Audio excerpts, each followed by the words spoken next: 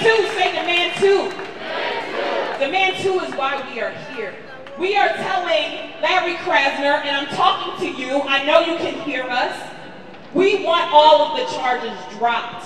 We don't care what the charges are. We want all charges dropped because resistance, rebellion is our right. It is our duty. It is our responsibility.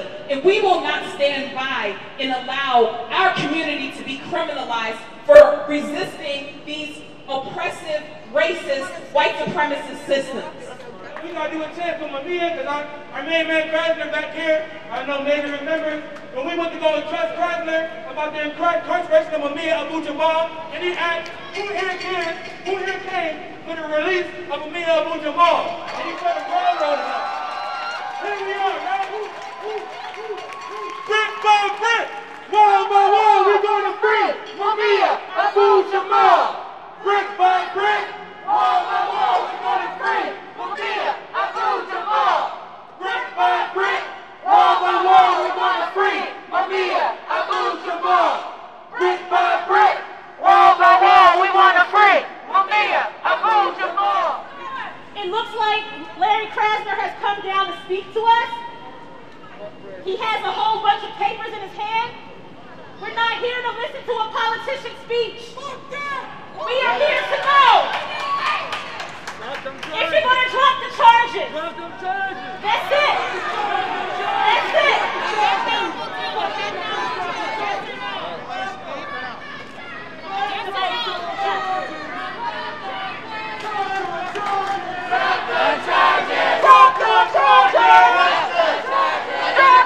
I have a question for you.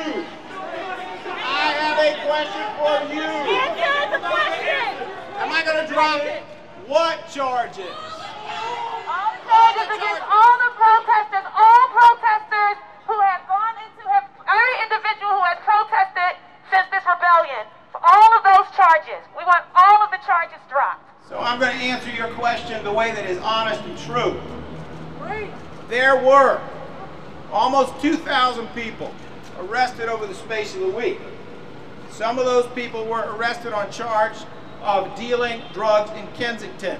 Some of those people were arrested on charges of... Answer the question! You're going to have to let me talk, and I let you talk. You know the difference between a protesting charge and a If you regular are not charge. going to let me talk, You know the I'm going to difference. go back inside. I came out here to talk You to know you. the difference. All right, thank you. You know what charge.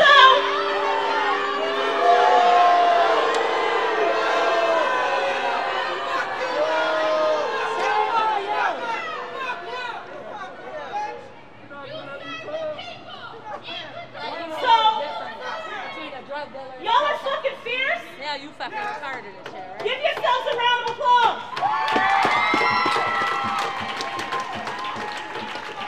Politicians should feel that we're fucking pissed off. Politicians should know that when we ask them a question, we want a direct answer. We're not here to listen to your fucking speeches. So, let's be clear.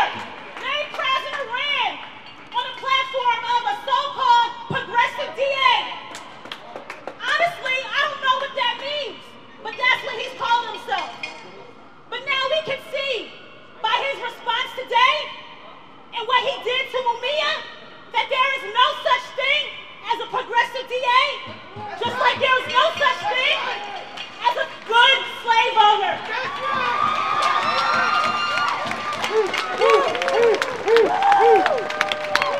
So now that we're fired up, we're going to keep being on top of Larry Krasner and the rest of these politicians. We're going to start popping up at the restaurants, at their homes.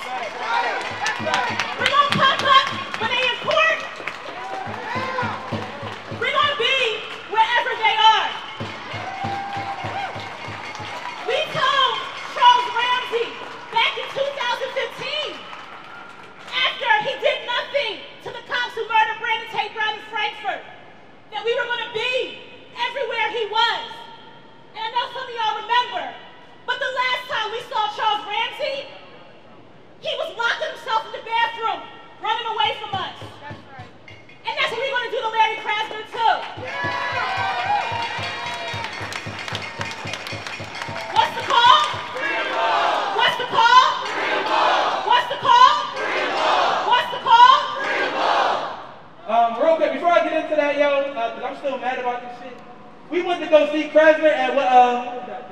strong.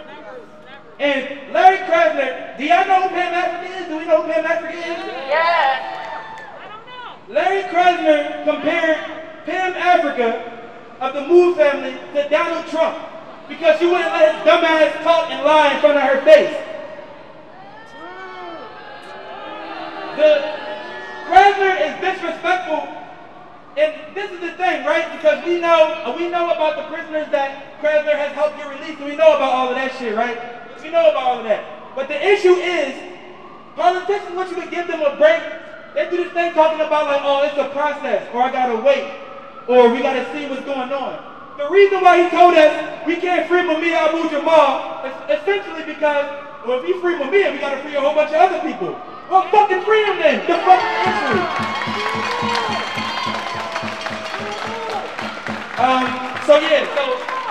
Anyway, that was the aside. Yeah. But, so 52nd Street, right? I'm obviously an organizer. I got a solid support system for the most part. I want to speak specifically for a brother that got locked up at the same time I did during that time period. Because I haven't seen him since, and I don't know if he alright or not.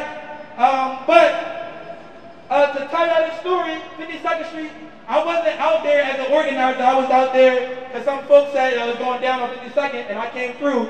Not to lead no march or whatever. I was just in solidarity with that block. I live on 56. This was on 52nd. Short walk, right?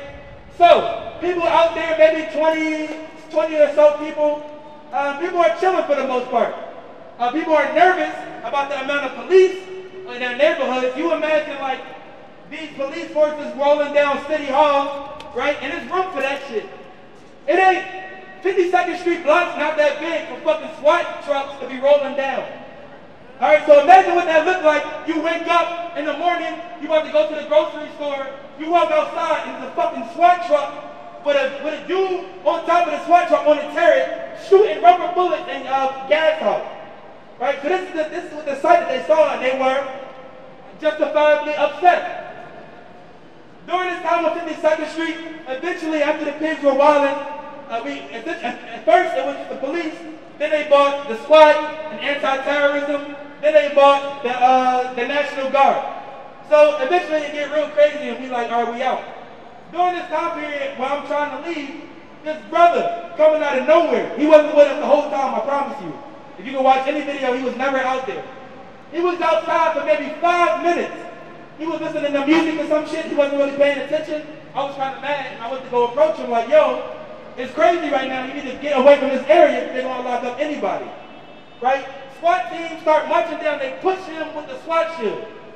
Right? He listening to music. He's not really coherent. He's not paying attention. They push him with the SWAT shield. I asked them, yo, can y'all let him go? He don't got nothing to do with what's going on. They grabbed me from the back and slammed me and arrested me. I'm in a police truck. 5 minutes later, he coming in. He arrested. I'm talking to him. You know what he told me? I went to go get some cigarettes. So imagine you in your house, and you with your brother or your father or your son or whatever, and he say, I'll be right back. I'm going to get some cigarettes. And you don't see him till the next fucking day. You don't know where he at. And people were looking for me, and they couldn't find me because police drove me around the back of a car for 4 hours. And he's screaming, can somebody call my mother or something? Call my sister? When we got out, the charges so arbitrary, right? And I'm very lucky. The truth of the matter is I'm very lucky because I didn't get no serious charges. But it also shows how arbitrary it is. They told me I was going to be arrested for a whole bunch of dumb shit. Terroristic threats, destruction of public property, X, Y, and Z, yada, yada. I get to the fucking police station, they give me the curfew violation charge. The fucking citation. So they booked me for no reason and then let me out in the morning during the period where I can get arrested again for the citation, the same citation. And during this time period, I have no idea what happened to this other brother. He don't got nobody to call. He had no phone with him. And people are getting kidnapped in the middle of the night and nobody knows what happened to their family. This shit is unacceptable. So, anybody in a more serious situation than I am, anybody that got more serious charges, we have to demand that they get freed immediately. And all the charges need to be dropped immediately.